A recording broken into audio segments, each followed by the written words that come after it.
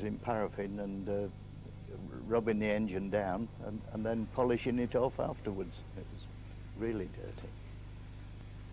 Sometimes you really got a messy job where there'd been a suicide or something, and it was not very pleasant, I can tell you. Even cattle we've had to clean from underneath locomotives. Oh, you was absolutely filthy. But your fingernails, when you went out on a Saturday night, the girls could tell you worked on the British Rail. You could smell the oil in your nails. There was no such thing as an airbrush, of course. So yeah, it was dirty.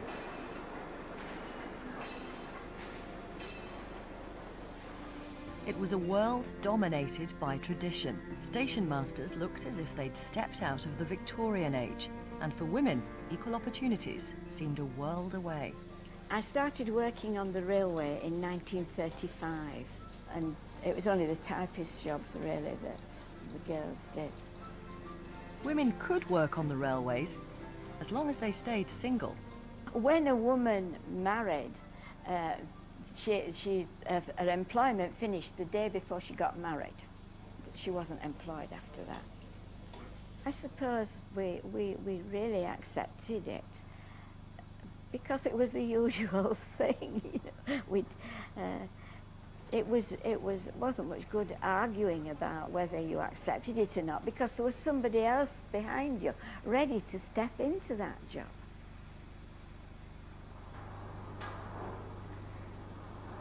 Business appeared to be booming, but the first signs of crisis were appearing, with pay cuts and short-time working. The rail companies struggled to make money. Even bigger problems were on the horizon. The railways were vital for the war effort, and that made York Station a target for German bombers. It was a clear, bright night, but cold, and the first bombs dropped before the sirens went. You could hear the bombs falling all round. The whole place was shaking. I was terribly frightened, never been so frightened in my life. Eventually the raid passed. I think it probably lasted for an hour and a half or perhaps 2 hours. Vernon Dugdale used to be an engine cleaner at York Station. He returns to the site of the train shed, now part of the National Railway Museum, where a bomb caused devastation. 2 or 3 engines wrecked. Sir Alf Wedgwood was one of them. It was partly on its side. There was fire engines and fire hoses everywhere, and smoke and flame still coming from the station. All this place was all covered in tiles and bits of roof. After a few hours they organised everybody, and every able-bodied man was there shoveling up tiles and cleaning up the debris. The bombers also brought the threat of chemical attack. In these pictures, never seen before on television, workers practiced dealing with mustard gas.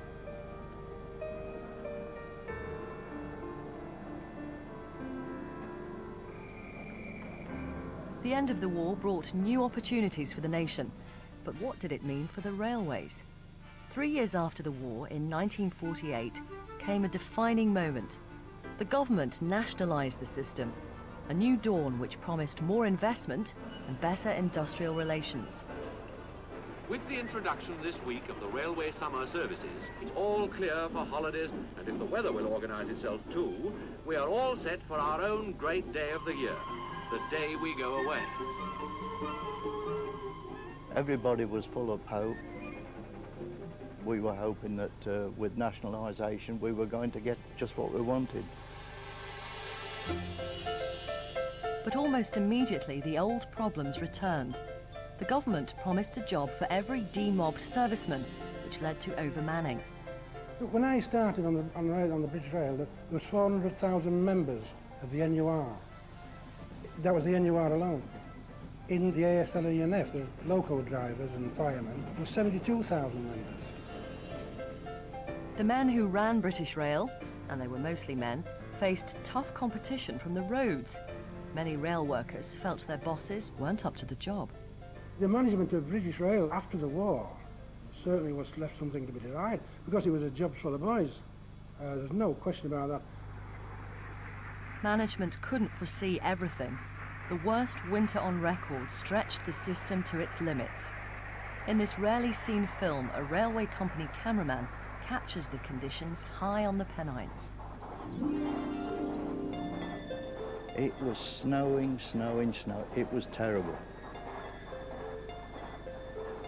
And I jumped off my side to hook on, and believe you me, I went up to my waist in snow. It was terrible.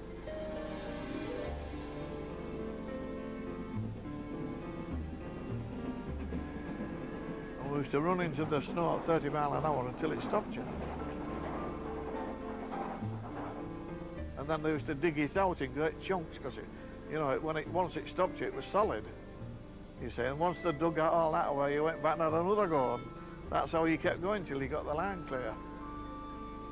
I only went with the snowplows when they became derailed, because sometimes when they were ramming huge drifts at 25, 30 miles an hour, despite them being very heavy and full of weight to keep them on the track, they used to derail.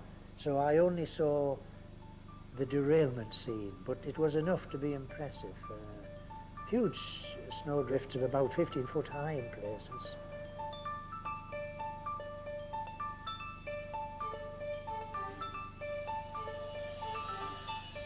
In dramatic attempts to open blocked lines, men set fire to the drifts. Then came even more desperate measures.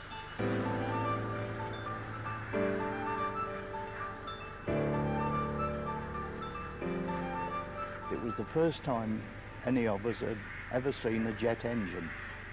The idea was to turn the engine on to shift the snow. And believe you me, there were blocks, half the size of a garden shed going over the telephone wires. But before they could switch the engine off, it had cleared the snow and cleared all the ballast out from between the sleepers. The sleepers were all bare, no ballast there at all.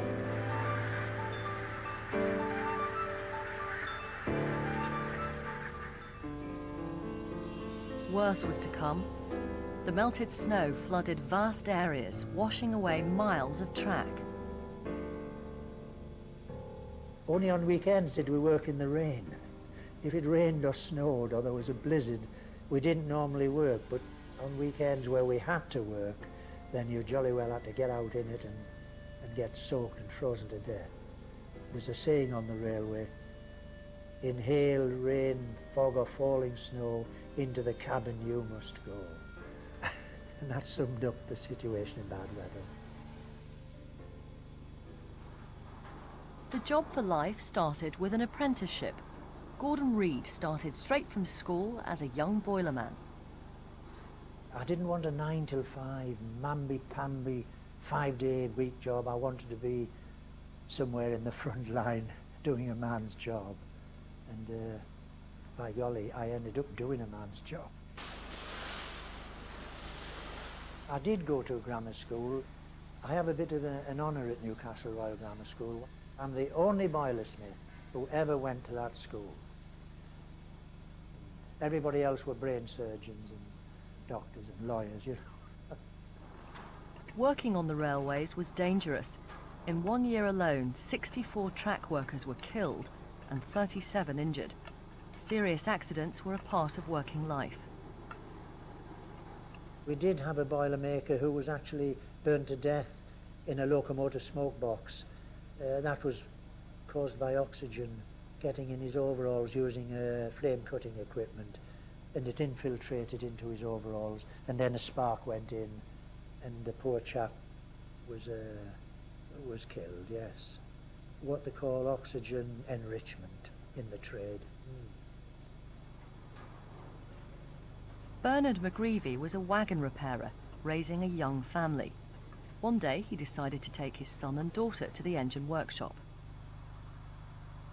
We took both kiddies, Catherine and John, and at the time, I mean, our workshop was so noisy, it's quite unbelievable, with the air guns, the riveting guns, all the machinery, and it was amazing. And as soon as Catherine got through the door, she just shrieked and ran out, and I had to go chasing after, and I hadn't realised the effect that the noise would have on a child of 6. Initially we had no air protection whatsoever, no air defenders, no air muffs or anything. Eventually we got the little orange earplugs, and we used to stick those in, and they're quite good. They certainly stopped some of the noise. And in fact, when I finished work, I knew that my hearing had been affected due to industrial deafness, and I got a settlement which was reasonable, I felt. Some dangers were readily apparent, but others were less obvious. This is asbestos, shot by an amateur cameraman. The substance was widely used in railway works throughout the 50s and 60s. It would haunt workers for generations. In York, Jeff and Eileen Sanderson were getting married. Jeff worked at the local carriage works. He went there as an apprentice when he was 15 in 1954. He loved it. He wouldn't have ever thought of going anywhere else. When they were actually working with the asbestos, they didn't know the dangers of it. And so he wouldn't come home and say, we've been, using this stuff that's poisonous, etc. And so he didn't really say very much at the time. I know he was working on doors, vestibules, when he worked nights. 10 years after leaving the carriage works, Jeff died of asbestos-related cancer. An awful lot of Jeff's friends that were apprentices with him have died with it. And each time, year of another death. I know how it affected Jeff. I just think that's another one, that's another one. And I know now that's how lads that he was apprentices with must feel after Jeff died. And every time one of them gets ill, you're thinking, oh, I wonder if that's it, Because it's just like a big black cloud hanging over him all the time.